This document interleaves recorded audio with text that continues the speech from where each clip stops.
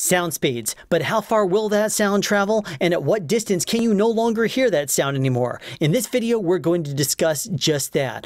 It all boils down to SPL, or sound pressure level, basically volume. Human hearing is optimized to hear about 4,000 to 6,000 hertz. Now we can hear above and below that, but that is the optimal range, and outside of that range, it takes more of those frequencies for us to actually hear them at the same volume level as we hear between 4,000 and 6,000 hertz. The human ear also hears differently according to the volume of that sound. So it's not as simple as putting it all on one chart and saying, this is the human hearing curve, and now you can plot out how you need your speakers to sound accordingly. This is where the term weighting comes from. Weighting is basically the human ear's frequency response at different volumes. A weighting is up to about 55 dB.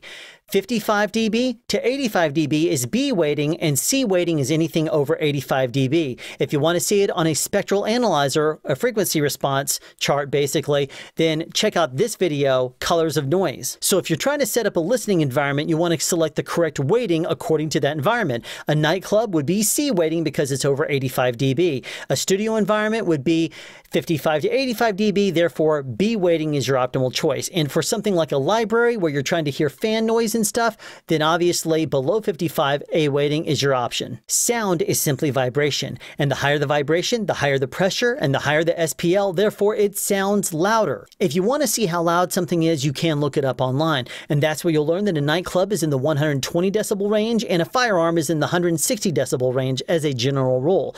And if you want to see what your environment is around yourself, get yourself a sound decibel meter. This one here, if you notice, it says dBA on it. That means decibels A weighted. OSHA's website also contains a lot of information about sound exposure duration. So if you're curious as to how long you can safely listen in a particular environment, go to their website and look it up. Distance is also something you have to think about when you're looking up how loud something is in decibels. For example, 165 decibel firearm, at what distance? As a general rule, that is at 1 meter. Every time you double your distance away from a noise source, you're decreasing the pressure of that sound by half, and that corresponds to about 6 decibels. So at 1 meter, a firearm that's about 165 decibels is going to be 165 decibels.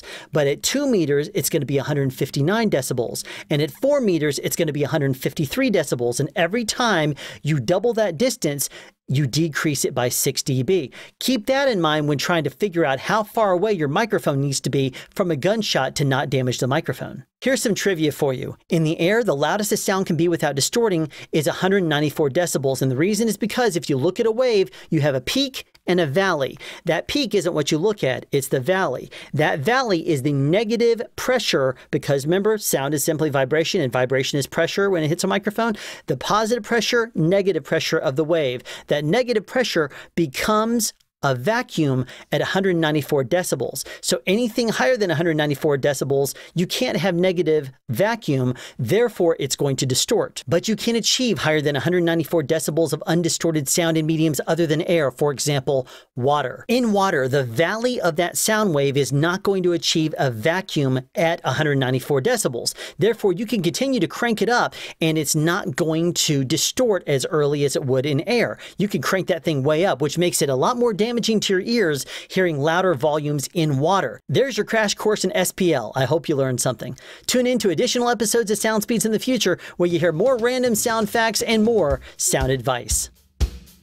Have a question you'd like answered or want to add something? Be sure to write it in the comment section down below. You can also make a suggestion for future topics of discussion. Again, comment section down below, or you can email me at soundspeeds@yahoo.com. Be sure to subscribe and turn on notifications so you won't miss out on future sound advice.